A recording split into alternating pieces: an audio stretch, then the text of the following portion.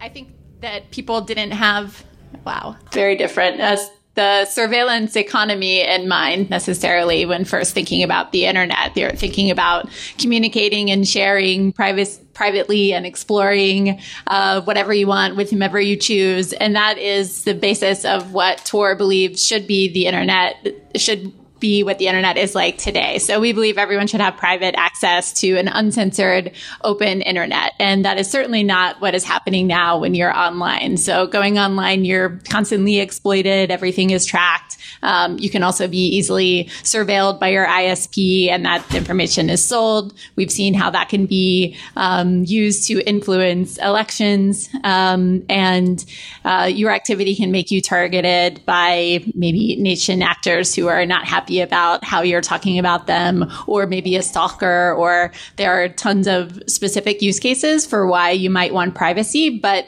fundamentally, privacy is a human right. It's protected by the Universal Declaration of Human Rights, and it's also protected by the Constitution, by the Fourth Amendment in the United States. So privacy should be something that is always a choice and always an option, and something that if you do want to share, that is your choice. And so that's what we think the internet should be like, and what Tor can help you do.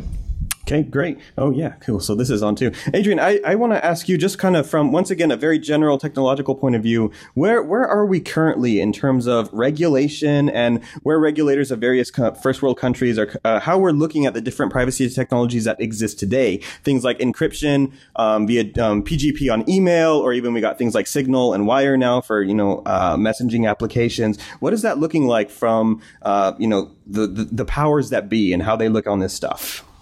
Yeah, so I think definitely a good point to bring back up the fact that privacy is considered a human right. I think Europe has had much more regulation around this for a while, much longer so than the United States has, primarily stemming from, the 1940s and a lot of the really horrible things that happened based on anyone's ability to understand details about a person's life. It's much newer in the US. Obviously, like the really big change in more recent years was a GDPR that went live last year, which was a very sweeping regulation that touched countries and companies all over the world. Basically, anyone that is marketing to a user located in the EU or that has operations in the EU becomes under the scope of this regulation. It's sweeping in terms of data protection, how you're supposed to encrypt the data of the individuals that you kind of hold data on behalf of.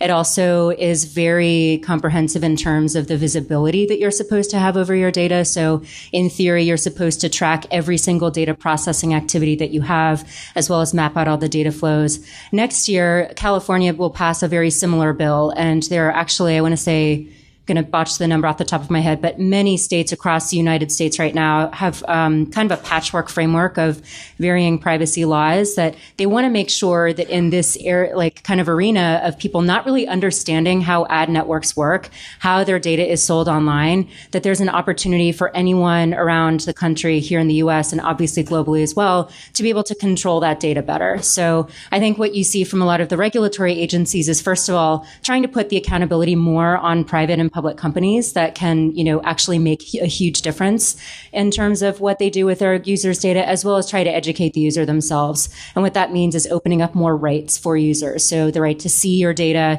see the data that any company has about you. Everyone can go to Facebook right now and ask for all of the data that they hold on you, the right to delete that data, et cetera. So obviously with these new rights that are coming into play broadly across all jurisdictions, a lot of that you'll start to see competing with some of the fundamental applications of blockchain. Okay, great.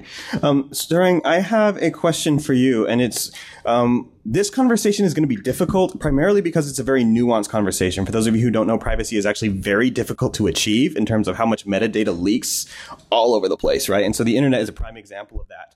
So I just want to ask your kind of state of the union in terms of general technology, internet. Obviously we all see these big news articles about, this company has lost data or data has been stolen and stuff. Just in terms of security, when we're looking at a spectrum, just where are we now? And for the foreseeable future, how do we take steps to become more secure as a whole? I mean, I would say in general, a lot of it needs to be kind of separated between data that is being held about or on you, either by, companies that you know and trust and have a relationship with, which happens all the time, which is, of course, you're right. And a lot of other entities with whom you don't have a relationship. Like the big shiny example of this is like the big Equifax breach, where it's like, oh, I'm apparently some kind of entity that has no relationship with Equifax, and yet there's all this data they hold on me and therefore can lose about me. And so there's kind of that side of it. And then there's other things involving, things like transport layers and like network layers. So, when I am communicating with other people, which, is essential and very important and often evolving, with the proliferation of mobile devices and mobile networks and other ways to interface with other people over the internet, I think that's something completely separate that needs to be considered. And that has been evolving over time. There's a reason that people, for example, often recommend not bringing mobile devices to DEF CON or, taking extreme measures about it. Your phone has many radios. Your phone, puts a lot of implicit trust in something claiming to be a cell tower, for example. The internet, of course, was basically built with the assumption of either trust or, a lack of no trust. And that's still evolving, right? Protocols for secure network transportation are still evolving. TLS 1.0, going all the way up through where we are today, advancing toward TLS 1.3 is still trying to solve problems with these very, very complicated protocols. So getting this stuff right kind of at a base mathematical, technical, provable level is exceptionally difficult. So people say like, how on earth can we have this many iterations and advances of protocols intended to keep us safe? How are we still finding issues? And I think that it underlies the fact that this is all very difficult, even from a technical perspective, and not for lack of trying or lack of experience. So I think from that perspective, we're still definitely evolving. And I think in terms of, how people and entities are holding data securely, we're not even on the board yet. Okay. Not even close. There's a lack of control of individuals of their data. And there's also, I think, both a lack of caring and, frankly, just loads of incompetence in how a lot of entities are holding other people's data. And I can't speak to the regulatory side because I have no knowledge in it. But, at least in the United States, it seems that not much is being done to encourage that to get better. Okay. So, and one of the things I really want to touch on without going too big into a buzzword. So, there's the big buzzwords now are artificial intelligence, right? And we got things like the Internet of Things coming out. So all of these, I've heard it said that because the internet was started without privacy in mind and then privacy was kind of bolted on kind of after the fact, we start with a really, really transparent layer kind of here at the bottom, and we're scrambling to add privacy as time goes on. But the advancement of things like artificial intelligence and Internet of Things is actually going so fast that it's being built on the current system, which is very transparent. Like what are the benefits of kind of entering dreamland for a second? Like, what would it look like to just reinvent everything with privacy first? Because it would be a very different conversation with AI and IoT if we knew that everything was private, just by default, just that's the way that it worked. I actually don't think that that's necessarily the case. The best thing I've ever read about that is someone said that the S in IoT stands for security, which is true, which is totally true. There's no S in IoT, and there's no security in IoT. And frankly, it's not that folks are building, small IoT style embedded devices with no security in mind. It's that it's very, very difficult to get right. And if you don't get it right, which you have to assume you're not going to, history has shown us that it's very difficult to get this right. And if you assume that you're not going to get it right away, what do you do from there? My phone can be updated, whether or not the company's going to. It can be. Does my IoT-enabled light bulb get updated? Probably not. If it does, is that being done securely? So there's all these different layers to it. And I think the idea of starting with an assumption of insecurity, despite trying to improve products and protocols over time, I think we need a fundamental shift there, where we need to start from the assumption, like we do to some extent on computing devices, that they are going to need to be improved over time. Until we get there, you are going to have, this S and IoT problem. Right, the internet of other people's things if they get exploited. Yeah. All right, Shamik, I'll get to you really soon, but I have one more question for Stephanie. And I would, so based on basically everything that Sarang just said, do you see Tor as being a part of that, kind of more as a stopgap until we find something better? Or do you just think we're not really moving towards anything better, so Tor needs to become something in and of itself as a solution? I think that a lot of what we're talking about and what is insecure can be improved by routing things over the Tor network. So IoT devices can be routed over Tor, and then no one can see what the device is or what it's doing. So we think that Onion services, using the Tor network in this way, we see that as a basis for how other solutions can be built on top of it. And so we're kind of just diving into this now and figuring out what all can be done. But it seems like there's quite a lot of potential. And it's free and open source software. So we're hoping that more people try out different things with it and see what can be routed over it. And it's definitely a more secure internet when you're using Onion services in this way. Okay. So we're going to start transitioning to blockchain so I can get to Shamik because he's on his phone and board. So just before we do that, is there any kind of questions about kind of general privacy concerns in terms of technology and stuff? Because if not, okay, yes. I had a question about probably applies mostly to Tor and Monero. But a lot of good things can be enabled by privacy. Dissidents can be protected, new ideas and flourish things. But it can also enable a lot of bad things, like evading sanctions or publishing websites that are hard to take down because that enable illegal things. So my question would be, why are you so convicted that the good outweighs the bad? Because privacy is a human right, and I don't think that it's fair to blame tools for the actions of people, no matter what. I mean, if you get rid of Tor, if you get rid of the internet, people are still going to do bad things. People do bad things with phones. People do bad things with cars. And so it's about the intention and vision and what the majority of people are actually using the internet for and using Tor for. And that is for good, for communicating, for sharing, for expressing themselves, and accessing very critical resources often. So lots of good there. All right, so we're going to go ahead and segue. And my first question in regards to blockchain, so I'm going to put this towards Shamik, is similar to my analogy of the internet being built absolutely transparent with kind of privacy being bolted on. Bitcoin and most of its derivatives, which is almost everything, right? And all these other things, in order for verification purposes of the sanctity of the blockchain, is very, very transparent. And a lot of blockchains are trying to, do some different bolt-on, different type of stuff. There's various levels of privacy amongst different blockchains. Do you see this as an issue? Do you see this as like kind of moving down the road where we're going to be scrambling to try to put privacy on blockchain in the similar way that we're doing with the internet today? Or do you think that this is similar to the internet and this allowed the proliferation of the internet and good regulation around the internet to get to the point where it is so it becomes unstoppable? Do you see that as more the path that blockchain is going? Yeah. I think your original analogy around like core internet trunk and how it is primarily an open system, mostly because development and innovation on that open system is a lot faster and easier, is like kind of the expectation of this model. So where we see people experimenting with interesting security models and privacy models like Zcash Monero, they're changing kind of the fundamental interactions. It's really like honestly a bit more of an experiment.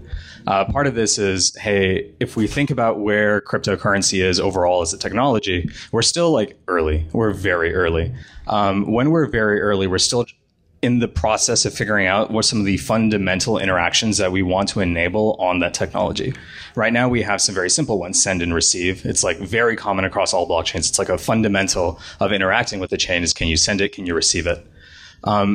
Given that some of the like more additional functionality is still being proven. So if we think about ERC20s and just smart contracts in general, where let's try something that's a little bit different, has another interaction layer, and we're still trying to figure out which of those interactions really make sense for people, like they enjoy using blockchains for it.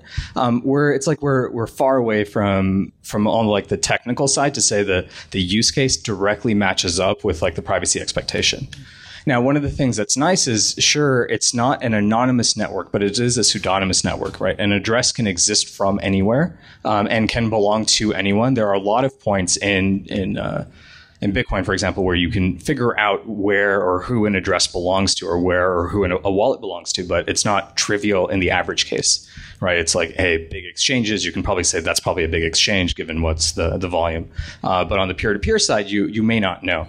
And so that pseudo-anonymity is really useful when just figuring out some of these initial use cases. Like it doesn't matter who or what you are, right? Historic money systems, it's like, okay, you send money to people or maybe corporations that are still people, by US law. Here, I'm sometimes sending money directly to a machine, And it is anonymous to me that I'm sending money directly to a machine and I'm interacting with the machine. And so like part of that interaction model just says we get to try new things until we figure out what matters. It's like we need to scale kind of where we have privacy concerns, where we want to wait on figuring out how we want to do this well, to like getting that MVP figured out.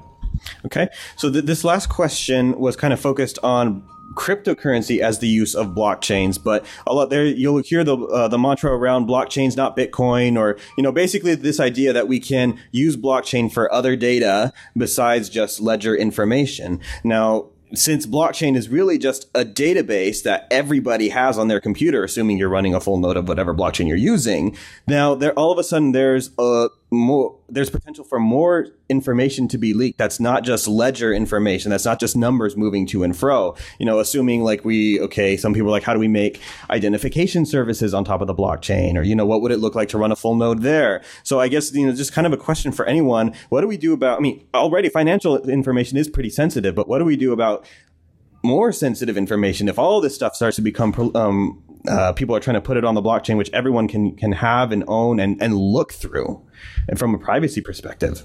Yeah. So on the technical side, one of the things that I care a lot about is like ownership of data, right? Like who actually owns it and what are their expectations when they're interacting with these systems. And so when you start laying out some of these threat and trust models, you say, okay, like this is the type of financial data or type of user data or type of whatever data we're sticking somewhere. If it's like Walmart's supply chain for, XYZ random animal product, they have a very different expectation of who can access and where they can access it.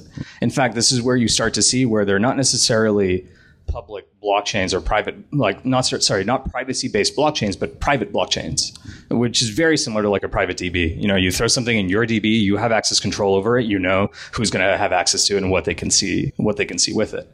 And so this starts to like break some of the like decentralized models that we care about and that we find interesting. And so when you start comparing use cases, you're saying some of the fundamentals on a decentralized open system don't necessarily meet the user expectation or like the interaction model that you want, where you're like, this is a one-on-one and private interaction. Like whatever you do, you end up bolting on top of it. Just like, libpurple and AIM. Like way back in the day, you could use AOL Instant Messenger and just have this encryption layer on top of it. It was a one-on-one interaction. The core model was still there, right? It was still an open system, XMPP or whatever the hell they were using at the time. And AOL could look at all your build that social graph and do whatever they wanted with it. But you do throw on this like interaction layer. They don't actually know what you are saying, that you might be saying something to someone. But would not one of the issues be here? So in a typical database, you can encrypt that data and only the person with kind of the decryption keys or the password would be able to decrypt that. Whereas even if it's a private blockchain, if it's not privacy focused, if any version of that blockchain leaks at any point in time, you still have this whole huge graph that goes all the way back. So really all of this data, which you have to assume at some point it's going to leak because humans mess up. Right? We all mess up. So even if there's a private blockchain that is, let's say, within Equifax, if that at any point leaks, it's more than just certain records being compromised, and maybe those records are encrypted because it's not a privacy-focused blockchain. Yeah, so that just comes back to a traditional like application security problem, right? Where you encrypt the disk because you don't want somebody just to walk off with a disk. And be able to see the data on top of it. You encrypt the data in the column because you want like protection at the logical access layer.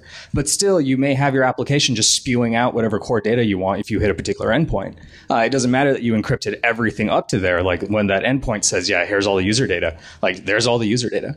And so just like a blockchain, it depends on kind of, even if you get the fundamental encryption models and like, hey, the data itself is completely anonymous, you can't tell what's going on, anything built on top of it likely needs access to it in order for it to be useful. So maybe there's like an archival database, right? An archival blockchain that says, yeah, it goes there, it gets written down, but nobody can really tell what it is unless they were directly part of that interaction. But in the average case, it's like, I need to know who you are so that I know what my relationship is with you so that I can have the right interaction. So for Stephanie then, this idea that as Shimik was just saying, you know, at some point somebody's got to communicate something with somebody. Otherwise, these are just kind of like little stationary things that are just self-contained and don't really do all that much. So kind of this idea that these things have to be communicated, and this might be where Tor or, you know, other mixed net solutions like I2P might come in, because otherwise, I mean, maybe HTTPS is not strong enough, or it relies on certificate authorities, right? So it relies on this whole third-party system that these external third parties, and if they fail, and they have, then all of a sudden you're going to have great amounts of data leakage on this very sensitive information. So like, is Tor in any way, shape, or form looking specifically on how to aid blockchains in this proliferation of data, or you're kind of looking at kind of blockchain projects to implement that themselves and kind of share that? Is there any sort of optimization for this kind of data being communicated to so many different people? Because typically with Tor, like with most websites, you know, I request a website from this person, it's kind of one-to-one, whereas with blockchain, whenever I want to update the database, whenever I send something, I have to send tons of information to tons of different nodes, so that way we can all sync with each other, right? I think it is being explored by people in the cryptocurrency, in the blockchain space, but it's not something that we have people dedicated to right now, since we're a small nonprofit organization, but people are able to test them themselves. I have heard of Lightning nodes being used with Tor, so the entire transaction can happen over Tor. I'm not sure how that scales exactly, or how it interacts with other things that you've been talking about, but it seems like there is a lot of potential there.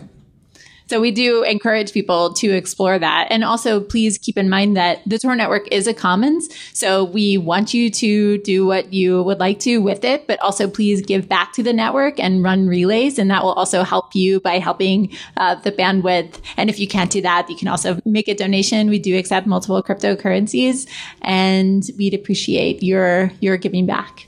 Great. So Adrian, kind of cycling back just a bit, and we're going to probably move on from this section here pretty soon, but cycling back just a bit kind of to the open nature of blockchain and Bitcoin. So recently the GDPR, right, was passed in the EU. Or is it GPDR, one of those two? Yeah. Okay. You guys know what I'm talking about. It was recently passed. And one of the stipulations is that a person has to be able to request that their information be taken off, and that be complied with whatever company. So kind of with this whole idea that blockchain is immutable and most blockchains are absolutely transparent, like this doesn't work with that in any way, right? Because you can't just get rid of that data if you want to get rid of that data, if it's your data. So do you have any ideas of how those play together?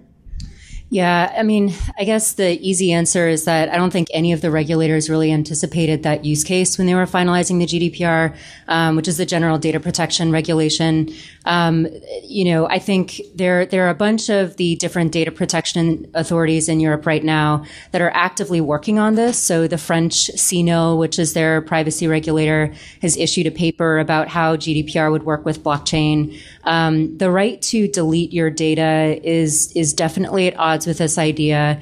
I think right now, for the most part, the best place where we can stay is trying to educate the regulator in terms of when and why this will fail. I think the other part of it is really just user and kind of individual focused communication and education, right? Right now, there is a lot of regulatory ambiguity, especially for companies. And I should say, like, for the public blockchains, not, private as much, where you do have that sort of central governing authority that is much more culpable in some ways than players in a decentralized, permissionless, or I should say public blockchain.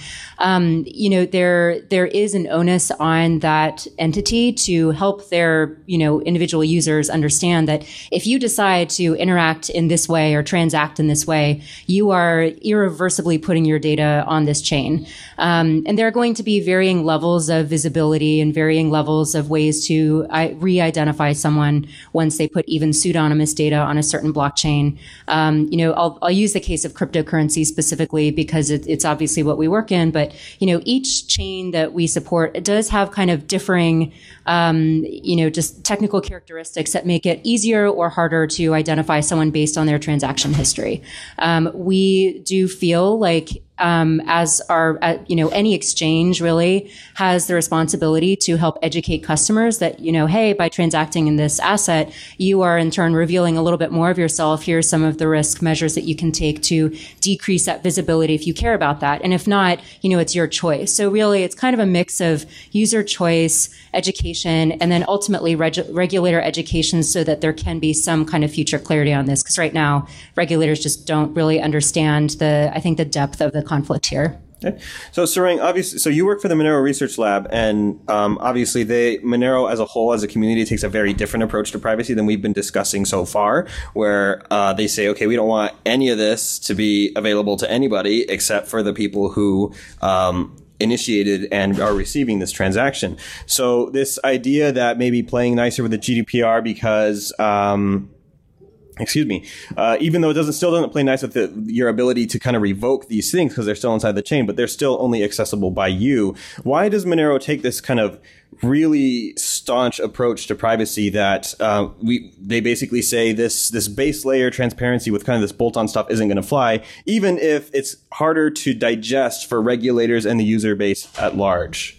I mean, of course, like I can't speak for anyone else and what they might think about this, but I think, as has been said before, for a lot of people who are probably attending this conference and who use distributed digital assets, I'm assuming that one of the reasons they do so is because they do believe that privacy is a fundamental human right. It's been said that transparent assets like Bitcoin are effectively Twitter for your bank account. And, there's a lot of danger in that too. You're told often not to walk around displaying large amounts of cash. Why would you want to do that for potentially even larger amounts of cash effectively on the internet? So, projects like Monero and Zcash and other privacy-focused projects, take the approach that danger can be mitigated through the use of good technology and good mathematics. And they take very different approaches to it. And of course, it's not possible to remove all metadata from such transactions. Monero can't do it. Zcash can't do it. There's all sorts of different levels, whether or not it's the network layer, whether or not you're using something like Tor I2P, metadata that's involved with the way that you're interacting with the network, metadata that's involved with the way that transaction patterns might happen. So it's a very, very complicated model to set up, both at the transaction layer and at the network layer and things like that. So, I mean, it's kind of a one-way street, right? You can leak data, you can't unleak data. So, I would say a lot of people believe that the safest move is to assume that, data should be kept as private as possible. With, of course, the possibility that, someone sending and receiving in a transaction, for example, of course, can share information with, other people or with auditors or with exchanges or with regulators as they see fit. Privacy doesn't mean that you are not allowed to share anything about yourself. It means that you should have the right to share things about yourself with entities that you see fit. None of this is an excuse to say, that you can or should break the law or anything like that, right? I mean, I don't think that that's the goal of any of these things. The goal is to ensure that you remain as safe as possible and that you should have the choice to share things about yourself, as you see fit. Sure. So Monero is on one end of the spectrum in terms of like privacy by default on the base layer, and then Bitcoin's kind of on another where everything's not transparent, and we're going to try to make privacy happen through second layer solutions, which hopefully people will be using, right? So, and then we got kind of all these in-betweens with projects that are, okay, well, we have privacy by default, but you can opt out, or privacy not by default, but you can opt in on the base layer and not need a second layer. So there's all these kind of in-betweenies that are going on here that there's not really a whole lot of formal analysis, to my understanding, as to how effective these things are, and it gets really subtle in terms of which particular people are you kind of putting your threat model against and all this kind of thing. Like, is there, as we march ever towards the future, right? Are we ever going to reach a point where we're going to be able to look at all of these things mathematically in a formalized way and say, okay, this works under these circumstances and this doesn't? Because right now it's just kind of shooting darts in the dark, right? You just seeing what sticks and hoping that you're not the person that if something fails, you're the one that pays the price for it and sets an example for the rest of the world, right? So is there I guess I would ask from Coinbase perspective, like, because you guys, you're evaluating these cryptocurrencies and saying, okay, what level of privacy is acceptable? What level of privacy isn't, right? And so you have put on Zcash and you haven't put on Monero, and we're not going to take questions about what other assets they're going to add, but just kind of in terms of evaluating that and trying to decide what is secure and what is private enough for people and what is not. On the privacy side, that one actually, we look at it from a different focus. One of the things that an exchange has to worry about is like counterfeit bills. It's just like a bank account or like an ATM. If you are giving it counterfeit bills, like they don't want your counterfeit cash. And so when you think about privacy interactions and there's like less traceability and like lots of reputability with regard to where this asset came from, it makes it really hard for us for a currency that hasn't done a very robust analysis and is very formal about how their protocol and interaction layer works, to say that any given asset that's coming in the door is something that we can actually trust. Because if you think about a distributed trustless network, I don't need to have to trust it, except, you always ignore the fact that you are trusting the protocol and the nodes and like the whole mining operations and whatnot, that everything is working as it should to spec. But like, hey, we're in tech, like we know that's all bullshit. And so the likelihood that everything is working fine is super low for some of these new assets that are just brand new. Right? Like, hey, even a couple of years after launch, we may be finding like really significant issues.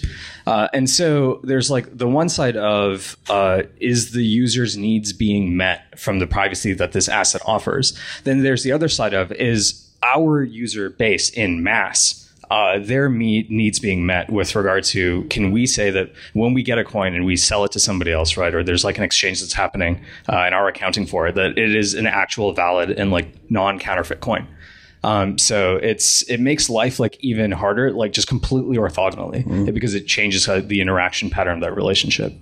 All right, great, thanks. Oh, yeah. Yeah, I think just one more note on the environment in which this analysis happens is based on, as an exchange operating in New York, we are subject to the New York BIT license, which is a world of fun. It's basically required for any virtual currency operation that serves New York customers or is operating in New York. And one of the really important things for anyone who has ever read the Panama Papers or kind of follows some of the anti-money laundering laws is that we do also have some regulatory obligations to help our regulators understand, like, no, this isn't actually money laundering that's happening. Kind of to the earlier question about, like, how do you tell the good from the bad? I honestly think that, the more data we find about, like, how much is good happening via these, like, private transactions versus bad is really helpful, because maybe it's for nothing or maybe it is actually a significant problem. Either way, we unfortunately aren't in a place where we can even sacrifice our need to comply with a lot of the know your customer or anti-money laundering laws that are pretty traditional for banks. So that's a commitment that we've made. So to Shamik's point, anything that kind of raises that flag or makes that due diligence harder for us means that we're immediately at odds with our like core regulator. So that's kind of one of the hard lines for us. I think another one too is, to what extent and again, kind of picking up on the point earlier, there's so many shades of gray along the spectrum of the types of personal information that different chains ask you for in order to participate. So one of the areas that we try to understand is, to what extent does this differ from Bitcoin and, some of the Bitcoin forks? Like, how is personal data different in this scenario for like this new asset versus this asset that we've worked with in the past? And for a customer, like, how do they know the difference? How do they know if all of a sudden all of their transactions like kind of lead back to one single source of truth? For someone who's kind of a hobbyist, maybe that doesn't make a huge difference, but for someone who has multi-millions of dollars that they're transacting with, then like kind of traceability becomes a lot more important to them. And that doesn't need to matter or that doesn't have to matter only if you have large amounts in your wallet or on chain. So, again, like, what is our role in educating the customer? What is our role in like working with the regulator to make sure that we can kind of, toe the line, while also, to Shamik's point, making sure that we're not, listing counterfeit coins. Great. So we are running short on time, so we are going to be moving on to the next portion, which is going to kind of be focusing on regulation. But I'm actually going to ask the first question to Stephanie, because blockchain is still quite a young technology, and I don't think anybody would disagree that we would like more privacy kind of on the blockchain. We may disagree in terms of how much is more privacy or how to go about it, but I think everyone would be comfortable with, a certain amount more privacy. But we in blockchain are not the first ones to fight these privacy battles. And so we can learn from a lot of the people that have come before us, people like Tor, who have been alive a lot longer than we have and who have been in this struggle and in the fray for quite some time. So just kind of from a regulatory perspective, where the people that work on Tor may face certain backlashes after certain things are revealed about what is sometimes on different onion sites and stuff. Like, how do you guys handle that? How have you kind of taken this in stride? And how do you plan to continue handling that as the regulatory landscape kind of evolves in terms of privacy? It depends a lot about where you are in the world, about what it might mean if you're using Tor. For the most part, I mean, it's not something that you get in trouble for using Tor. I mean, we do have to sometimes remind people that it is free and open source software and a tool, and anyone can use it. And if we do start having the ability to take down sites that route over the Tor network, then we're putting everyone's privacy, we're putting everyone's security at risk. And we're not going to become someone who decides what can be, what's okay and what's not okay, because then we'll be in a position of being asked by different governments and whoever to target activists and whoever else, someone that they just don't like. So another point that is important to consider is that when governments or ISPs don't like Tor, then they block Tor, because all of the IP addresses of our relays are publicly listed. And so we've developed ways to get around that censorship with bridges and pluggable transport. And it sounds like that is going to be something that becomes very important to this community as well, thinking about getting around the firewall if China decides to start blocking mining, for instance. So I think that's probably something very critical to keep in mind that Tor can help with too. Yeah, one of the topics you'll see like coming up over and over again in this conversation is a lot of the privacy law is based off of physically where you are located. What becomes strange, it's like, sure, like mining infrastructure does physically live someplace and it can't not physically live someplace. But most of the interaction models and most of the interactions that we are doing are completely independent of any physical locality, right? Like my phone here in Nevada has different rights than it does in California. And that's really strange. Like that's a short flight away. And some of like the core concerns that we have to deal with are they don't care about the boundaries of any given nation or nation state. And so as we start to see almost a divergence like of the expectations of privacy, what different countries, what different nations are enforcing, that also adds like just a layer of complexity, both on complying with what is like minimum required, but also kind of dealing with the other half of that, because none of this, like half this privacy law is let's increase privacy. The other half of the privacy law is, but the government still wants to understand what's going on. And so just like as we just start making this problem iteratively more complex across like, you know, because of these nation state boundaries, it's, you know, the crypto doesn't care where it's going. It just wants to get there, and it doesn't care where you were. Like I can entirely end up in a position where I am in a place where it is illegal for me to receive a shielded transaction and for somebody to send it to me. Now, have I broken the law by having a shielded transaction associated with my account where I had no agency in preventing it? It starts to make things like really dicey. Okay, so Adrian, I guess we have time for this one last question, and we got to keep it a little bit brief because we're at 1:43 and we got to end at 1:45. So just kind of looking towards the future, because that's where all panels like to end, and looking towards the future, right? So looking towards the future with blockchain, kind of this blockchain moving forward at a pace and privacy moving forward at a pace. Sometimes they're moving together. Sometimes they're moving kind of in different directions or at different paces. How hard is it going to be to kind of talk with regulators and educate them? Because maybe, you know, Tor or I2P comes in the news and it's something unfavorable, and blockchain comes in the news and it is favorable. So if we're trying to march them along side by side, it's a hard sell, because on one half you have something that's not quite so palatable, and on the other half you have something that is. And you theoretically want them moving in tandem, right? So as blockchain progresses, we can keep the privacy that we all enjoy currently, or wish that we had, right? So how difficult is it going to be to talk with educators about not just blockchain, but privacy at the same time? Because they are kind of two different fields that are being smushed together with varying levels of success. Yeah, it's a big question. I don't know if I can answer 30 that seconds. authoritatively. Yeah. Yeah, I mean, I think there are definitely some key themes that are emerging across privacy in general. One is the importance of, having visibility over what happens to your data.